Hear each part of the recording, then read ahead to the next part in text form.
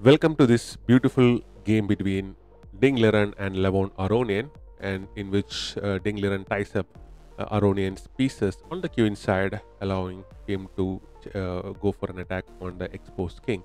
So let's see how Ding Liren, who is the current world champion, does that. And Liren is playing with the white pieces here, and Levon is playing with the black pieces here. So the knight c3 makes this the queen's gambit, and the slab defense 3 knights variation is being played in response. So pawn push to e3 and e6 is played.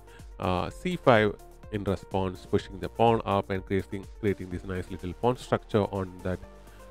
And knight to d7 is played, and pawn is again pushed to b4 and pawn push to b6, attacking the pawn. So bishop goes to b2, pincheting this bishop, and after that pawn is again pushed to a5, attacking. So both these pawns are attacked now, and this pawn is not defended. So because of that, the pawn is pushed to a3, supporting the pawn, and bishop to e7 now, allowing Aronian to castle on the king side. So bishop to d3 by Liren, and both the players now castles, and bishop goes to a6, attacking this very nice light square bishop, which is already looking at this particular h7 pawn. So knight drop backs to e1 here, which allows you to push this f pawn and activate the rook into the game. So bishop comes to c4, and Liren goes for the exchange of the bishop, which creates this pawn over here, and queen goes to e2, attacking the pawn, and a rook comes to b8 over here.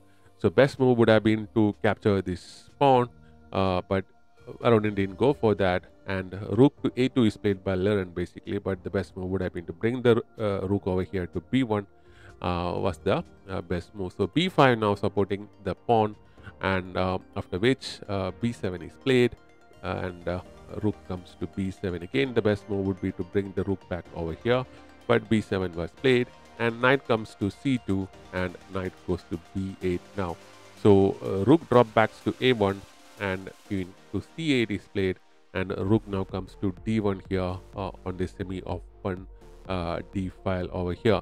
So rook to d8 is played in exchange, and bishop comes to c1, and knight jumps to a6 here. So bishop goes to f4 now on this open dark square diagonal, and rook comes to d7, attacking this weak backward pawn over here.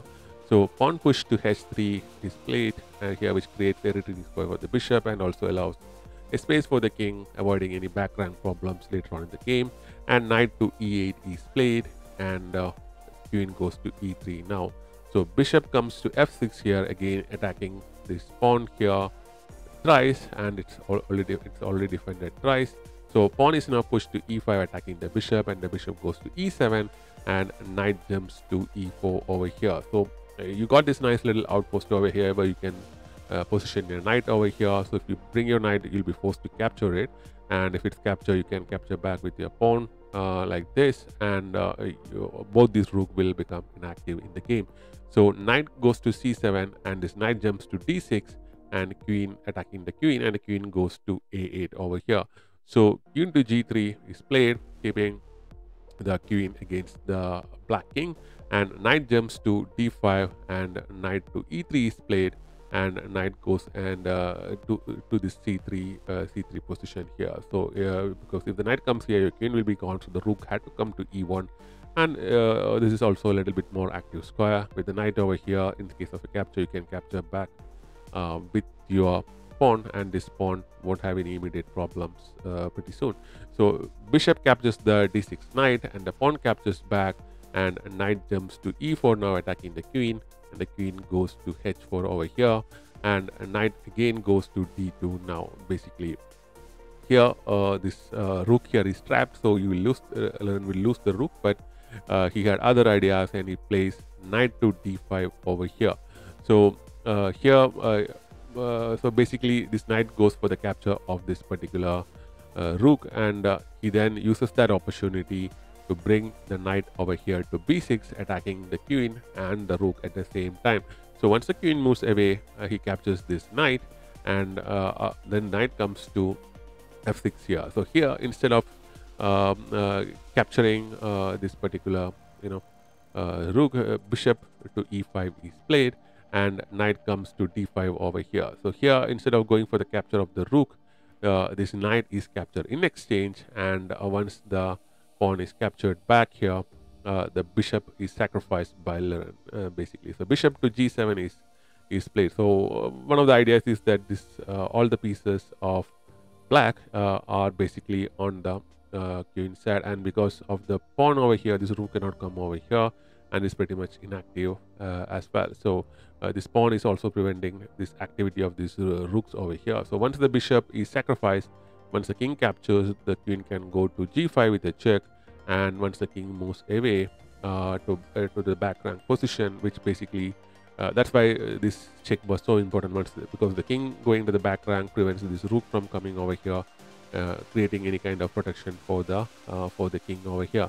So queen goes to f6 here. So in the next move, if the queen goes over here, the game will be over, because there won't be any space for the king to go, because this pawn covers this exit over here. So the king is forced to move to g8 to prevent the checkmate, and after the check, the king moves to f8, and the queen go back again to g8, and now the rook comes to e1 over here. So here the pawn, a pawn captures the b4 pawn, and rook goes to e5 over here. Again, if you get greedy and capture it, the rook will come over here with a check, and after the king moves here, it will be a checkmate. So the pawn is pushed to h6 here, preventing the rook from coming over here, and after that, the rook goes to h5, attacking the pawn, and now queen goes and captures the a3 pawn. The best move here would be to capture this pawn actually with your rook, and because it's already up by a rook, there's no point, because your king is under attack, your pieces are not active, and you cannot move this rook, because this rook is hanging actually. So queen into h6 is played, and after that, pawn is pushed to f6 over here. So here the queen captures the pawn, a3 pawn. Again, if you basically at this position, Aronian resigns the game, because after the following moves, you're threatening checkmate.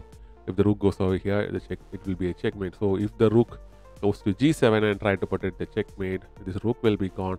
And once the king goes here, the checkmate will happen like this over here. So because of that, Aronian resigned as of this position.